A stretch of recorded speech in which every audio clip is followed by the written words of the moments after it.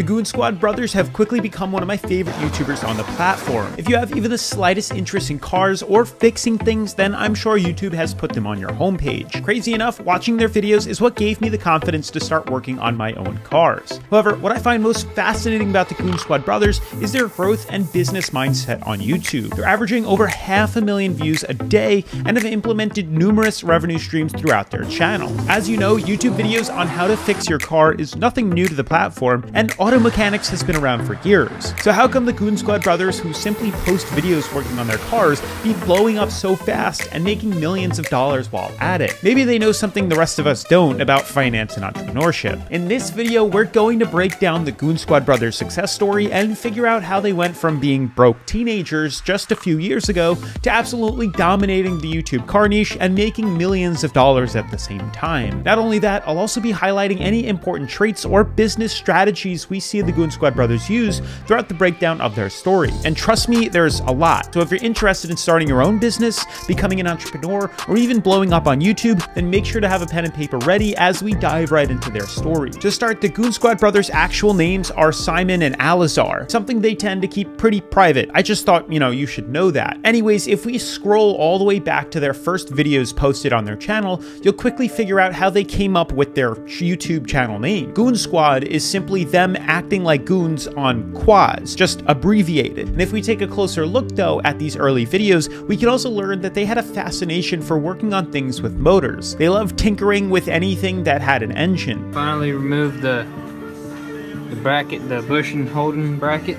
And consistently posting videos on replacing axles, painting rims, replacing clutches, and even installing lift kits on their trucks. There was no strategy to their uploads, and I can bet at the time they had no intention of even becoming YouTubers. They were simply recording and posting anything and everything on their channel just to show people how much fun they were having. Now, this is honestly the best method to start on YouTube too. This is because most YouTubers experience a burnout, usually if they attempt to become YouTubers with the sole purpose just to make money. It's the YouTubers that start making videos just for fun that can grow exponentially, and this is because it never really feels like work. Now, it wasn't until they purchased their next hobby, a wrecked 2013 Jeep Rubicon, off an insurance auction, when they realized how powerful YouTube could be. They uploaded a video titled Rebuilding a Wrecked Car, Jeep Rubicon Part 1, and almost immediately the video started to blow up. They even noticed other people were copying their title. This video had hundreds of thousands of views in just a few days, and it was something about the keyword rebuilding and the series style videos such as part 1, part 2, part 3, part 4 that is extremely attractive to the YouTube platform. It is just so unique, and the brothers somehow were able to pick up on that. Notice the structure of their content immediately changed after figuring this out. No longer were they posting random titles and videos. Each one now had a little more thought put into it than the last, and this is called the blue ocean strategy. This means they were able to differentiate themselves from their competition by opening up an entirely new market space and creating new demand. The brothers were able to create and capture an uncontested space within the car niche on YouTube, making videos on rebuilding cars in series, thereby making their competition in the space irrelevant. Prior to them, not many people were really posting videos on going to Copart and auctions taking cars. Now, as we know, making how-to videos on YouTube is nothing new. Auto mechanics is also nothing new, but creating a series showing that process of buying those salvage cars from auction and rebuilding it was just something that YouTube has never really seen before, especially by two teenagers. They continued their Jeep rebuilding series, and this allowed them to build quite the following. People became addicted to the series, and the best part was the evergreen style videos could stay relevant no matter what time you watched it. And what I mean is that this type of content could stay relevant for years and not go out of date quickly. It was also a way to get people to watch multiple videos on their channel because people would want to know what happened next. Each video was slowly bringing in more and more views and more subscribers than the last. Unfortunately, even with the new influx in views and subs, it just wasn't anything for them to pursue full time. They were making nothing off YouTube, but this didn't really deter them from at least trying. I mean, after that video, we kind of started doing some house stuff. I know a lot of people probably remember the house stuff we were doing. Like, we did lightning house. Yeah, because we're just trying to make a living while doing this YouTube, because like YouTube wasn't paying. Like, we weren't making money. money. With this newfound knowledge on what trends on YouTube, they would continue to upload videos as a series. You can see them continuing this with their Jeep series and testing this out on their house demolition and remodeling videos. This was also a way for them to make a living filming their jobs while also pursuing YouTube. And you can see this in their series called Remodeling a House Struck by Lightning. Their older brother Alex had purchased the house to flip and offered to pay them to fix it up. Take a moment to realize that from an early age, they were surrounded by entrepreneurs. Even their older brother was into hustling and working for himself. So it's no surprise that some of his knowledge and hustle rubbed off onto them. I'm also sure they learned how to work hard from their immigrant parents who came from Ukraine. Now, in business, there is a saying that you are the average of the 5 people you spend the most time with. And what that means is the people you spend the most time with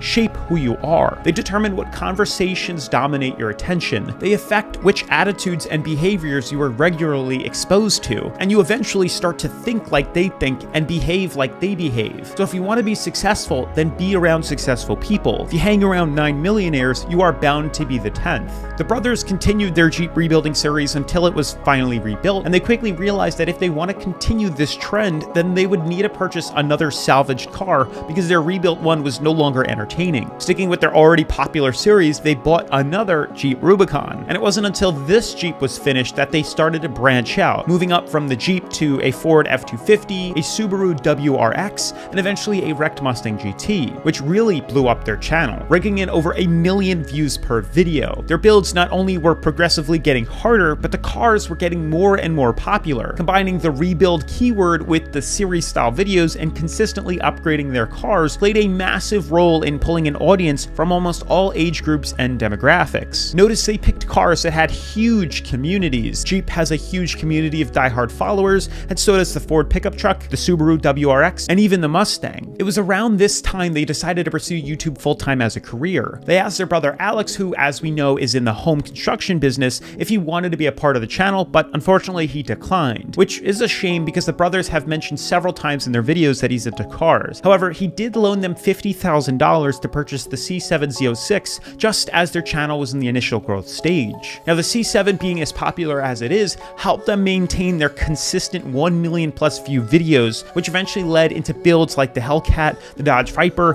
Porsche, Nissan GTR, Lamborghini Huracan, Ferrari, and many more. They have even started to bring back some of their older home construction hobbies in their new videos, building their own headquarters, their home, and even garage. This is also a way for them to spread their wealth and not have all their money tied up in one place, not having all their eggs in one basket. Flash forward to today, and they have amassed a following of over 2.5 million subscribers and over 750 million views to their channel. Now, if we use a YouTube revenue calculator like Social Blade, it can give us a pretty good estimate on how much they're actually earning. Now, Social Blade is pretty accurate in regards to views and subscriber growth, but they aren't that great in determining what a YouTuber's revenue is. And as I've mentioned in previous videos, each niche has its own CPM, which is how much a YouTuber earns per 1,000 views. Now, if we check out my previous video on how Matt Armstrong became a millionaire, we can see that car niches earn roughly $4 to $5 per 1,000 views, which we found out by looking at other content creators in the space. Now, if you guys want to check out this video, then make sure to click the link in the description or click right over here. Now, using the $4.50 to $5, we can see that the Goonzquad channel just off YouTube revenue alone is bringing in around $500,000 a year. And if we do the math, since their channel brought in a total of 750 million views, that divided by 1,000 times 5 is almost $4 million. But no one knows for sure unless they reveal their earnings. Let's also not forget about their other revenue streams they've implemented into their channel, which consists of their clothing brand, the Dang sauce, and the barbecue sauce, which has been selling like crazy on Amazon. Now, if we use a free Amazon tracker, we can figure out how many of these sauces they sell on average per month. The Dang sauce comes out to $2,220, and they're currently selling for $16.99. This alone is grossing them over $37,000 per month. And let's not forget about their barbecue sauce, which is roughly 1,275 sauces per month. Now, at $17.99 a pop, that's roughly $23,000 a month. The best part is the brothers don't have to lift a finger to run that business. It's all white label marketing. And what that means is all they have to do is promote it. They don't have to run any of the logistics, have any of the inventory, or even own the kitchen to cook the hot sauce. Basically, Hoff and Pepper, the hot sauce company, is allowing the Goonzquad Brothers to put their company name and logo on their product and market it under their own name. Now, the brothers get the product for, let's say, a guess of $10 a hot sauce and sell it for $17. They keep the $7 profit without lifting a finger,